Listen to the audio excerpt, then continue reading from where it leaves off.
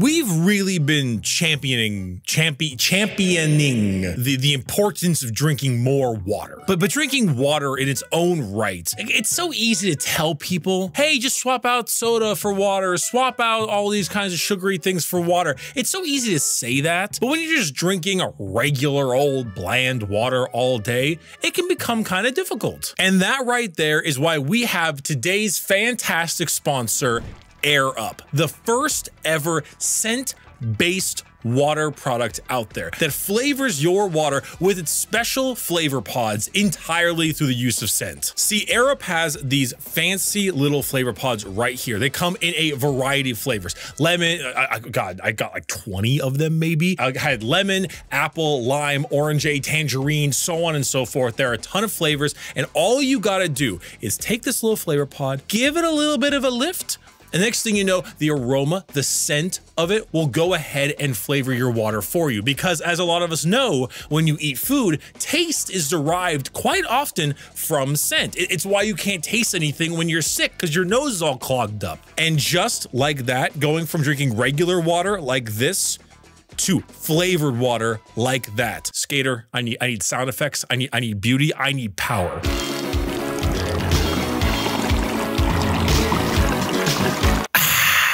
It comes in a variety of different colored water bottles, a variety of different kinds of flavor pods. They're all unique and fun. And also, funny enough, I was in the call with the people who do the sponsorships and all that kind of stuff for Air Up, and they were like, hey, you should try sparkling water for it, you know? Like, it's a really cool option. It's a really good idea. So I did. And when I was getting ready for this video, this was full originally, and I kept drinking it. And side effects.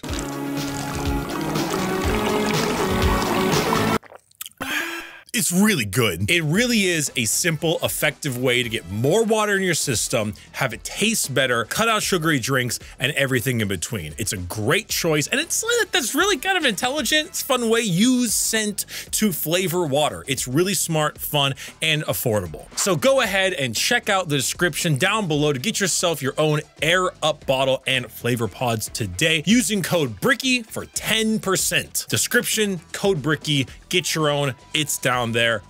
Good stuff. Now let's you and me talk about mechs. Big ones. Mecha souls. Kinda.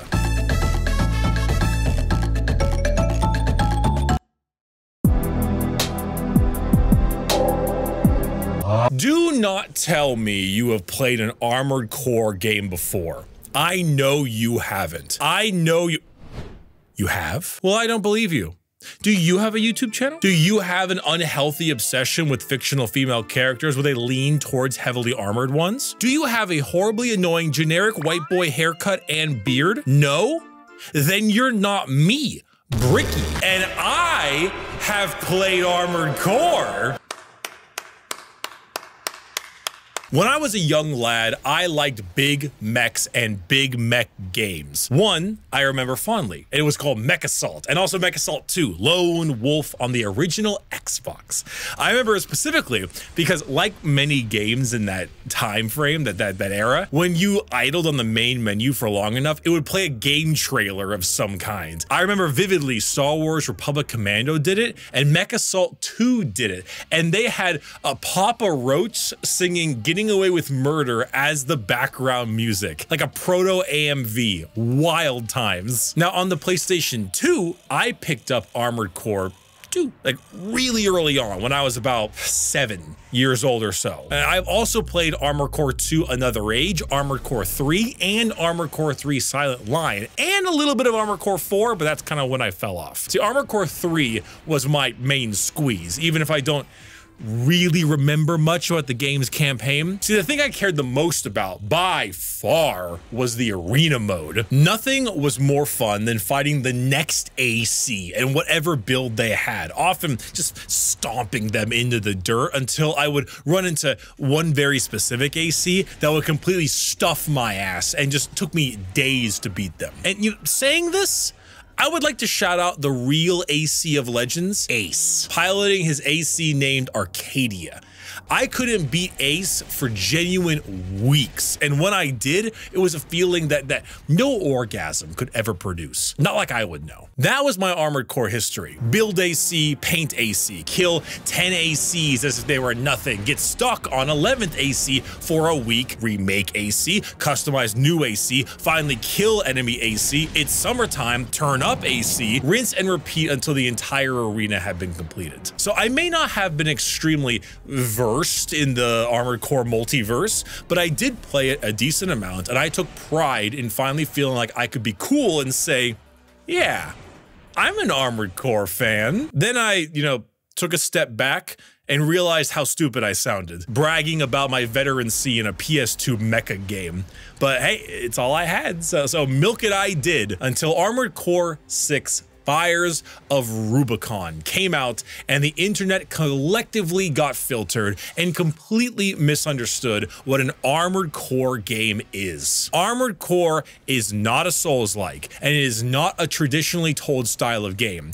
Armored Core is Ace Combat with mechs. It kind of always has been, with various degrees of quality. Now, because many people who have picked up Fires of Rubicon will have done so being big Dark Souls fans, I am going to compare this game to Souls titles a lot. Not because they share a ton in common, even if they occasionally do, but for ease of comparison with something most of you watching will probably understand. See, what makes Armored Core games stand out among other games, and stand out even among Ace Combat games, were for the three main reasons, which is setting, scale, and customization. Armored Core 6 takes place in the standard style of an Armored Core setting, which is dystopian corporate military. See, in Armored Core 6, morals never beat money. And you can make a statement on how that applies to the 21st century all you want. But this is more of a go bomb an orphanage, and then you'll say just one, which gives us a really good coat of paint for the canvas that is our setting. This game takes place on Rubicon 3. I'm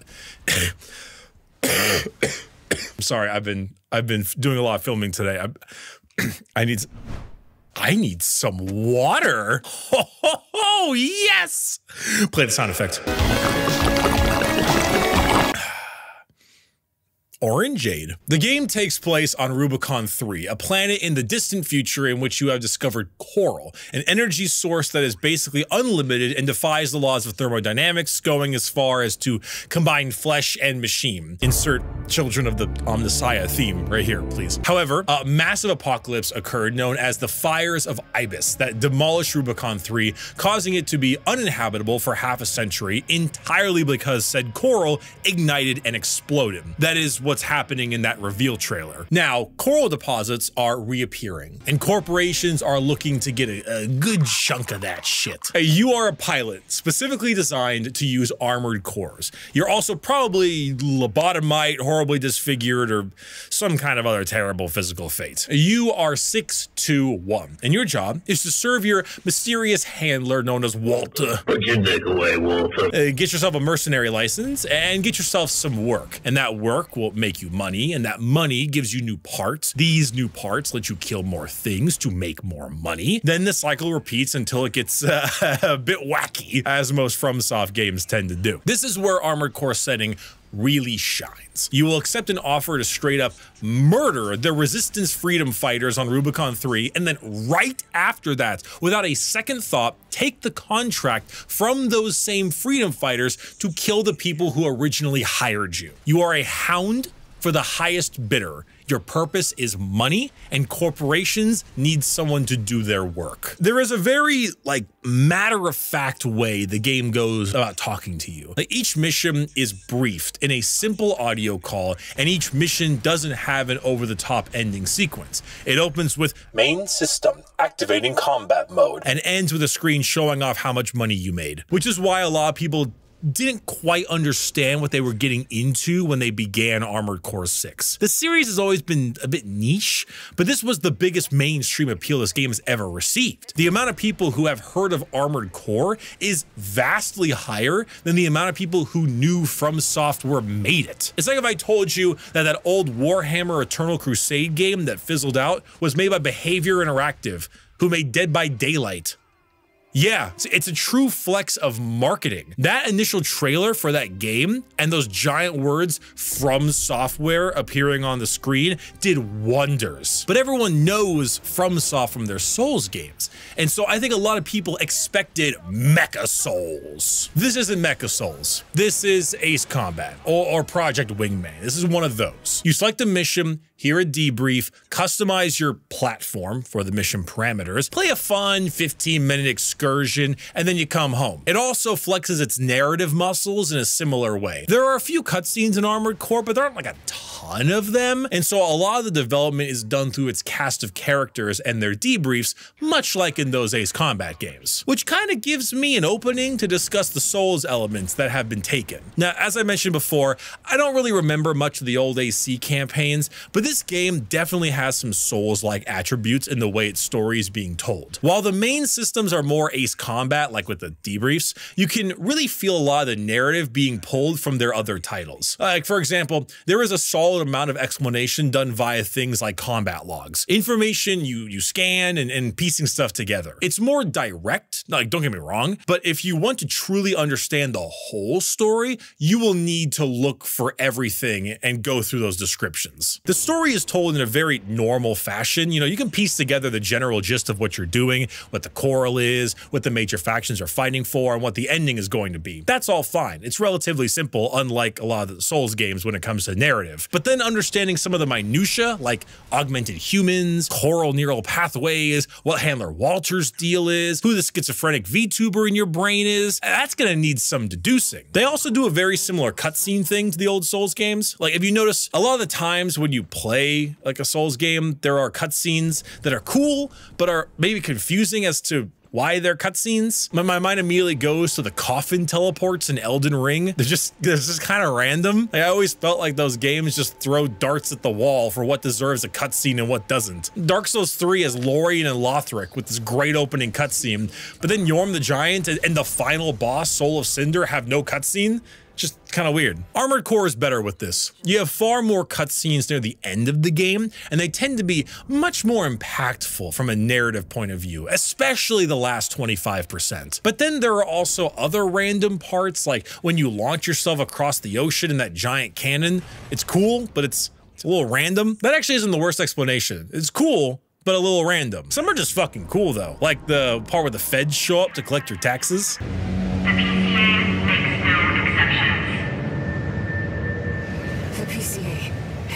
Staying on the topic of Souls stuff, there are a few gameplay changes that go along with it. You have Estus now, like our little repair kit that before a giant boss fight are replenished, very bonfire-like. I'd also say that a lot of the boss fights have a quality to them reminiscent of the previous games. Two examples I can think of are the Ice Worm and Robot Melania. The Ice Worm fight feels like it was straight out of the Radon Festival, as it's like a pretty fun gimmick fight, and Robot Melania is just the slipperiest little bastard I've ever seen. It makes you want to reach into the goddamn screen, strangle it by its throat, like stand still so I can drag these songbirds across your chin. Oh, thank God I have this. Thank you so much for sponsoring this video, AirUp. Play the sound.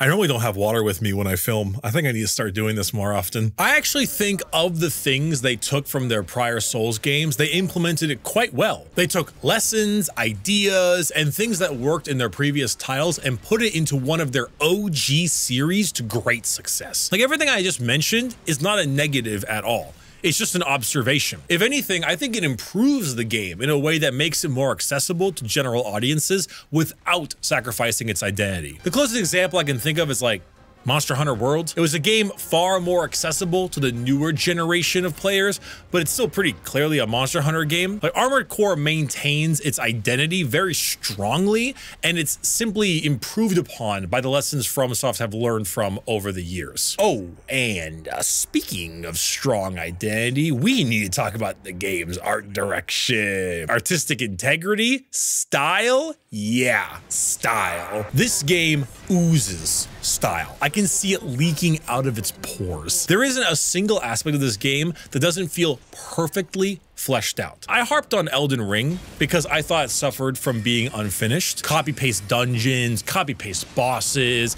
just needed more time to cook. I don't have that feeling whatsoever with Armored Core 6. Every single part of it feels like it was feature complete and polished. The game runs like butter. I never got frame drops, stutters, not a single crash, nothing. The worst was when the enemy AI might go a little crazy here and there, but that was the absolute worst of it. It is a technical marvel that this game looks this good and has this level of scale and is completely bug, frame drop, stutter, bad optimization free. Each mission feels like the final spectacle mission, barring a few small side stuff. The environments are gorgeous. The visuals are incredible, and especially some of the bosses just ooze creativity.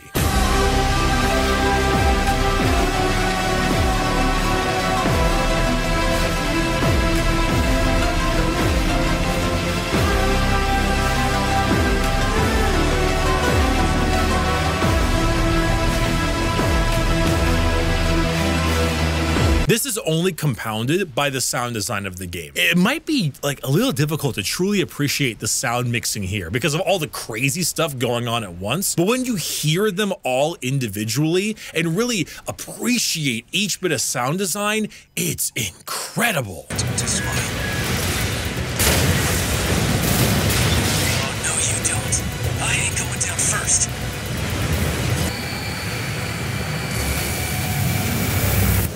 All or nothing.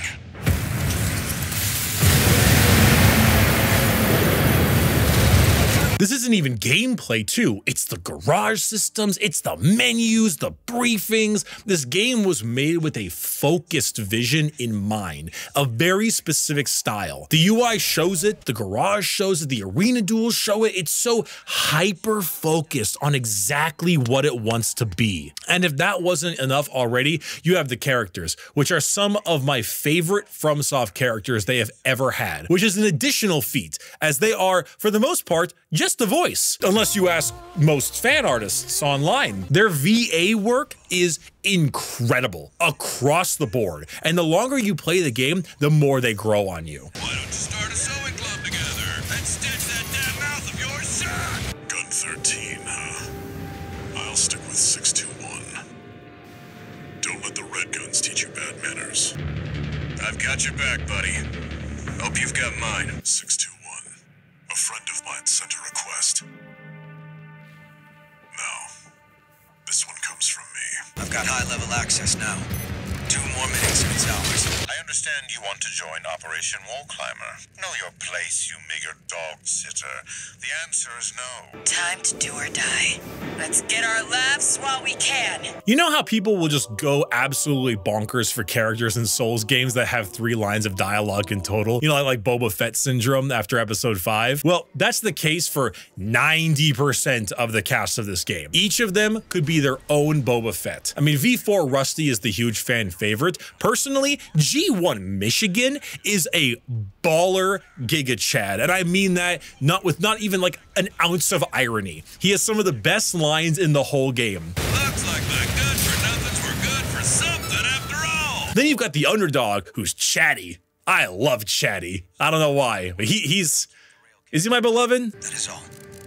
Later, tourist. It's between him and Michigan. Chatty, my beloved, or Michigan, my beloved. I don't know, one of them. There is such a wealth of personality in this game. I know I've made a lot of comparisons in this video already, but I ask you just to grant me one more. In my GTFO video, I discussed how unabashedly GTFO the game was. It was a game made for a very specific demographic and didn't try to seek mainstream appeal. Armored Core isn't trying to cast a wide net, but its style, its personality, it's all in service to making it the best Armored Core game it can be. And I think in doing so, it's casted a bit more of a wider net just naturally. This game is doing very well on Steam. I fully expected it to actually arrive and then just kind of pitter-patter out of existence because Armored Core is for a very niche type of person.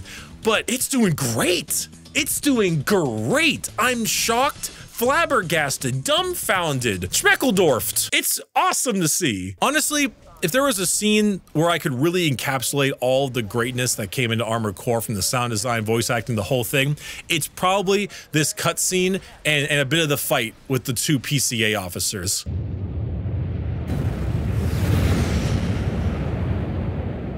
Code 1-5. Target for termination sighted. Time to pay the piper.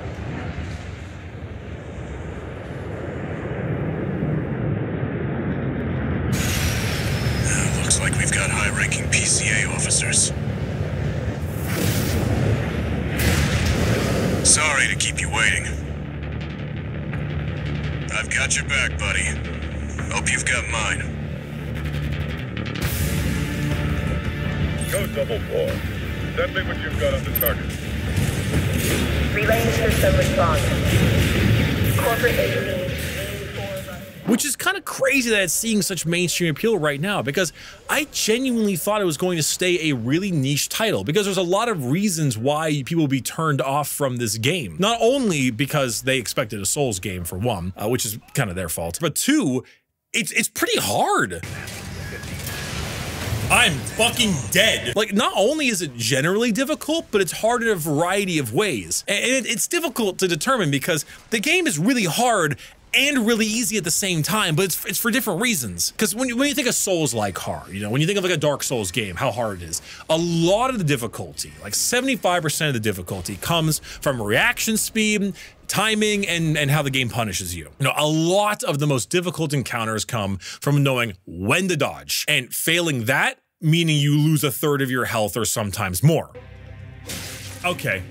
That did almost all my HP. In Armored Core, not only do you need to have good reflexes when it comes to dodging, but the game has no iframes with its dodging, which is something that tripped me up constantly while playing it. So it's not just pressing the button at the right time, it's dodging a specific way to each enemy attack. But then there's the difficulty of dodging based on your mech. You know, a roll is a roll is a roll, fat roll, medium roll, whatever, it's a roll. Quick boosting is a roll. But what about quick boosting with tank legs or quad legs? How about jumping with reverse jointed legs, hovering with a tetrapod, or the Joe Swanson special? Now it isn't reaction time only, it's reaction time, enemy attack registration, and build simultaneously. This isn't even talking about the different boosters. Then you are tested on how you build your mech and how you can handle this gigantic screen of information that makes your brain explode. Might I remind you, this is a dumbed down version of previous Armored Core games.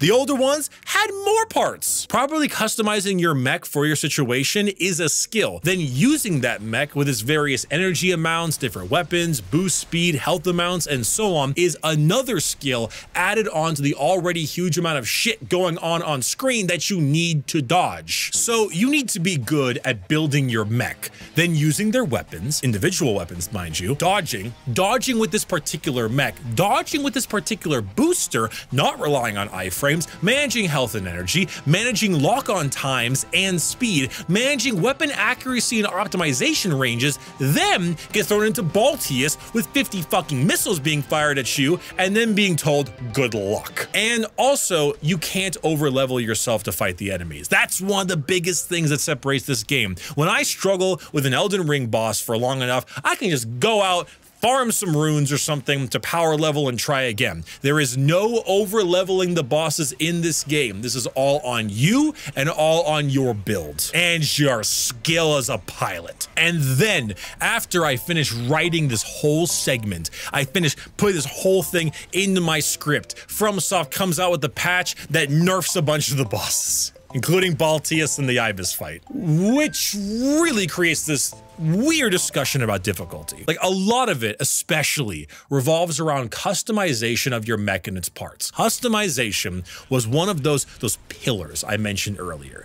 And I actually think this game might have fewer parts than other Armored Core games. I don't have anything to back that up, but I think there's only like 3 reverse jointed legs, and I think the older games had far more than this, plus all the other parts. Though I am happy with the amount of weapons you have. That part's okay. Customizing your AC, though, is a real test of skill in this game, in more ways than one. When you load into the garage and say, I want to build a new mech, you theory craft what it's going to be. Do you want a flying missile boat, a close-ranged melee monster, medium-range guncraft, or all explosives. Your options are, at the start, virtually endless. Then as you start to put weapons on your AC, you'll start running into limitations. Are your legs too light for the weapon load you're giving it? Does your generator provide enough power for your equipment? Once you figure that all out, and you don't have an EN shortfall and you're not too heavy, you can then test it out only to realize that you run out of energy way too fast, or you stagger too quickly, or your lock-on speed is abysmal. So you bring it back to fine-tune it in a variety of ways, swap out your FCS, change the head, chest, the arms, get a new booster,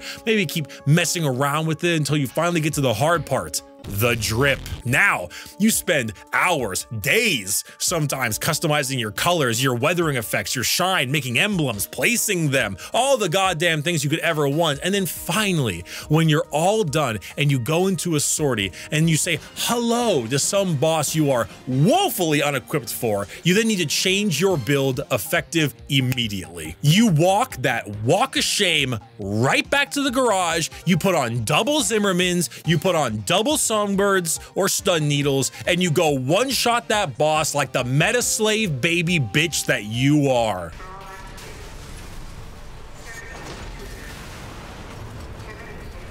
All right, so he's a little quicker than I really expected him to be. It's time for the cheese build, chat. I'm not gonna sugarcoat it. Oh my god, this is actually so much better than I thought it was. I knew it was gonna be good, but I didn't think it was gonna be this good. Wait. Okay. So like I knew it was gonna be good. Don't get me wrong. It's double Zimmerman. I knew it was gonna be good. I didn't think it was gonna be this good. I thought I would still struggle a little bit. Oh my god.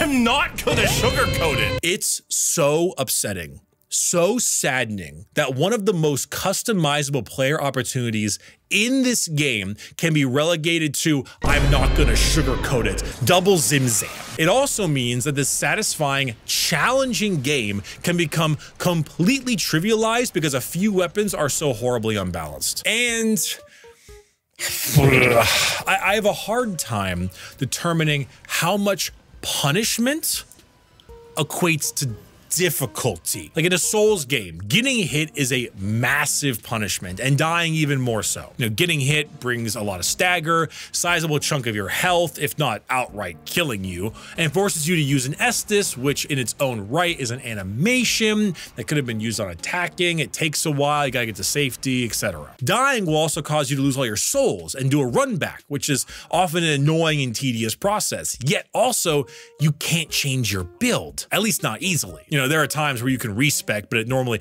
takes a while and often has an expense attached to it. These things are really punishing, but does it make it a hard game? Where's the line between punishing and challenging? As I mentioned earlier, you know, all those reasons why Armored Core is such a tough game. The game, though, is not punishing in the least. Getting hit often doesn't mean staggering. It only staggers you if you get to a certain level of, well, stagger meter. Repairing your mech is nearly instant, and you can rebuild your entire mech at the boss zone every time you die, and you can sell every single thing you bought back at full price. The game is phenomenally unpunishing, or whatever. Is that a word? Is that a word? I don't know. But there's a double-edged sword to this. FromSoft games have never been strangers to easy mode options. You know, Elden Ring, Summoning, Spirit Ashes, Rivers of Blood. There have always been OP builds, but you normally couldn't just swap to it immediately. When the double Zimzams are right there, all you need to do is stick them on, and the pain in the ass boss is over. And it's really hard to just tell players, well, just don't do it then. When you have been slamming your head against a wall, against a boss for 5, 10, 30 different tries, it is so much easier said than done to say, oh, just don't do it. Just keep using your current build. And that's not really what Armored Core is. The game is about trying new things. It's easy to say, just don't use Rivers of Blood. It's like, well, yeah, I don't have the weapon. It's not leveled up. I haven't built for this. I'm Strength Faith. Armored Core isn't that way. It's honestly why Baltius is the gatekeeper fight in this game. Is he the hardest boss?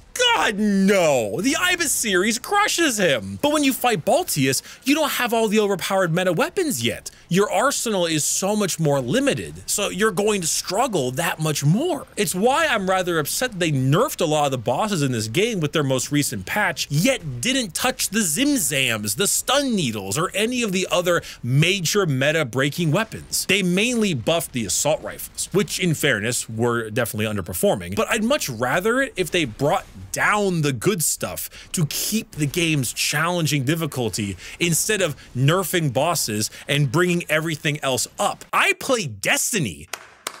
I'm aware of the dangers of power creep. I'm aware of the problem where everything goes up instead of down. So, to wrap up this particular tangent, the game is weirdly very hard and very easy at the same time. The way it's so unpunishing, or whatever the word is again, it makes it so hard to stop people from just grabbing the easy mode tools and going to town. Restricting the player is part of making the game good. Every game restricts the player to a certain extent because that's how the game is supposed to be played. That's where the loop is from. Just how far they restrict them is dependent on the game. Here, the game restricts you none, which is fine, but the guns are too good. You gotta nerf the guns. And it's a shame because I think they nailed a really good medium of difficulty, but they gotta bring some stuff down. So hopefully things will be tweaked in the future, and rerunning missions as well as doing PvP has a bit more variety. Ooh. Oh yeah, you know what time it is. No, I'm not even doing an intro on this one. Which reminds me, PvP, when it is not overrun with a double Zimzam, it's actually a much better time than I thought it would be. It's a bit of a visually violent affair, but I'm shocked with how many builds have ended up being good. It's created this funny counter meta where people are teching into dealing with double Zimzam, but then people are teching into those people who are teching into them, and it goes in circles. Plus, in PvP, you get to see what abominations your opponents bring to the table. Whether it's an edgy emo mech or the most nightmarish vomit of colors you've ever seen, it's for them to decide. Oh my god, in the arena. Oh my goodness, the arena. How can I have this whole opening without talking about the arena? It's pretty good. I actually like the fact that you can fight characters in the campaign. That part's pretty fun, but I have the same feelings towards the arena as I do to the rest of the game, which is, it's fun, but I wish it was harder. The arena especially. Getting stuck on an opponent was a great trial by fire in the older games, but because the weapons are so imbalanced, I don't think I lost to an arena pilot more than like once. Like genuinely, I curb stomped most to all of them.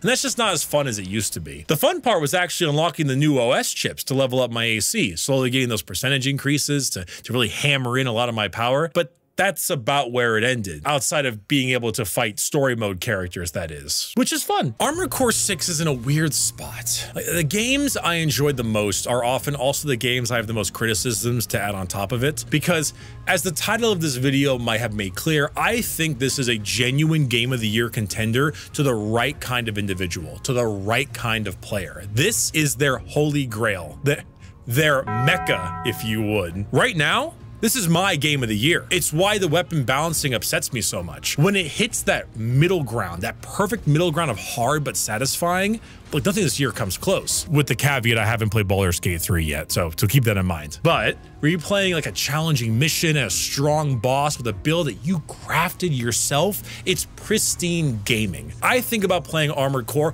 all the time. I think about build crafting. I think about weapon options. I think about customization. I think about G1 Michigan, my beloved. I think about Chatty, my beloved. I didn't expect FromSoft to grab me by the balls as hard as they did and squeeze until a mission's worth of Coom or Coam came out. But god damn it, they did it. I genuinely hope this game gets continued support. Some weapon balancing to bring down the overpowered options, and possibly some DLC content to bring in new weapons and especially new armor pieces would be incredible. I'd shell out money for an expansion pack that does both, preferably with some more arena options and main story missions. Actually, what would you think about like a survival mode? 3-man survival mode? Some kind of wave defense game mode, like when you defend those missile silos for Carla? Just like constant waves of enemies, then bigger MTs, snipers, stealth boys, tetrapods, eventually ACs, and then boss waves. Every so often you get a health and ammo resupply. Come on, man. Fistfuls of Coom, man. I'd give so much money. I recommend Armored Core 6. wholeheartedly. I don't think it'll have the staying power in the mainstream like Souls games do, but I still think it's worth playing even if you aren't a die-hard mecha person. It's an amazing game. It's my game of the year right now. Please put down the Zimmerman. And I really hope it stays like popular and it doesn't get relegated to just the mecha people like I thought it would. Woo, that was a video. Hot damn, it's a long one. I haven't done one like that in a long time. Hey, get yourself some air up. This was great. I'm so happy I had these. This is fantastic. I never have water in here. I'm so glad I had it. This is a whole new world for me. Now I'm fully in to the air up water drinking thing. It's gonna be on the future videos. I've always got it prepped. Oh, it's so good on the throat. Thanks for sponsoring this video. And for all of you still watching, if you want to pick up some merch, this one right here, just a little siege, just doing a little siege, just a little siege. It's down in the description. I will link exactly that product so you don't got to search for it. It's right down there in the description. And yeah, I'll see you all in the next video. It's a big one. Oh, it's a big one. You have no idea. Doodles. Come on. Obviously, you're a skater.